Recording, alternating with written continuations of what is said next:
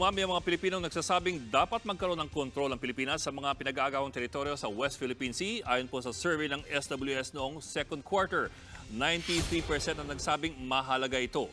2% ang nagsabing hindi ito importante, habang 4% ang walang sagot.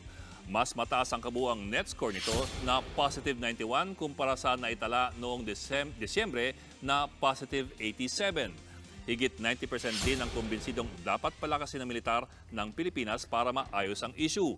Gagawin naman daw ng gobyerno ang lahat para ipaglaban ang karapatan sa teritoryo. That's ours. And therefore, edi we will do everything legal